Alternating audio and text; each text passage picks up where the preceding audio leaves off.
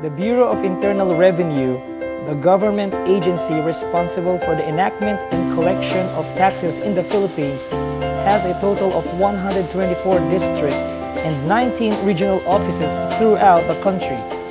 One of the most outstanding of which is RDO 32, currently spearheaded by Attorney Armando F. Tria.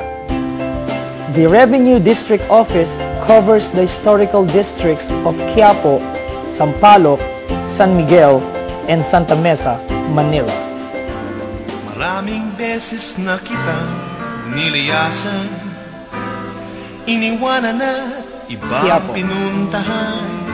Quiapo, which was named after a water cabbage called Cuyapo that was plentiful on the banks, plays an important role in Philippine history, society, and economy, as it is home to the Quiapo Church, where the Feast of the Black Nazarene is held with millions of people attending annually. Quiapo has also made a name for itself as an impeccable commercial district for bargain hunting. It is a boiling pot of cultures and spiritual beliefs which can be observed through the items and services being sold along its alleys and tributaries. The Quiapo district is also home to a flourishing Muslim population in Manila. The Golden Mosque and Green Mosque are both located there. Another historical district is Sampaloc, or also known by the younger population as the University Belt, is where majority of the cluster of prominent higher educational institutions can be found. Among the universities in Sampaloc are the University of Santo Tomas, the oldest university in Asia, a byproduct of the 333-year Hispanic colonization of the Philippines. Far Eastern University, known for its Art Deco campus and awarded as a Cultural Heritage Site of the Philippines, and the University of the East, once dubbed as the largest university in Asia in terms of enrollment. San Miguel. The San Miguel District, the site of the Dilao, or Japanese colony during the Spanish times, is also home to some colleges and universities that form part of Manila's University Belt. Educational institutions that are located in the district include San Beda College, Centro Escolar University, College of the Holy Spirit, St. Jude Catholic School, La Consolacion College, Manila, and Victorino Mapa High School. But perhaps the most prominent and most important landmark is the Malacañang Palace, the official residence President of the Philippines.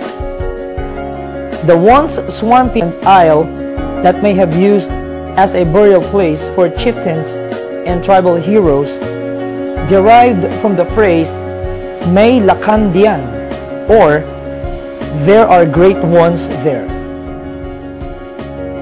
Santa Mesa.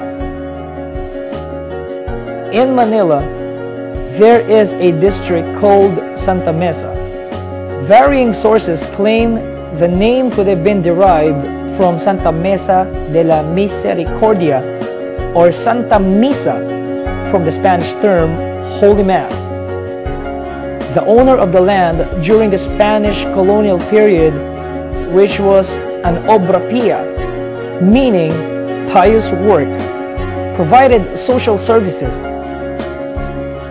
Santa Mesa was most likely a friar land or a land owned by a religious order in the Spanish era.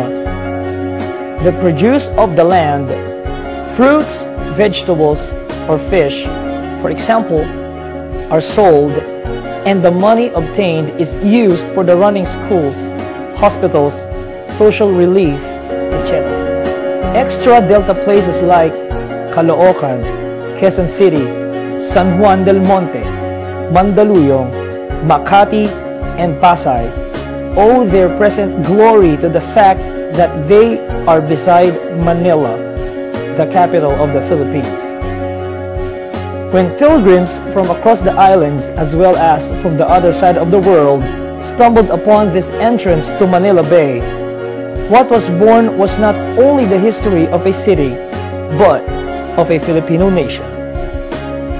Revenue District Office 32 covers the most crucial districts in Manila.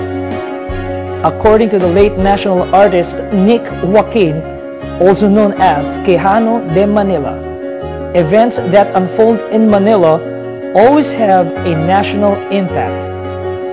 When Manila sneezes, the Philippines catches a cold.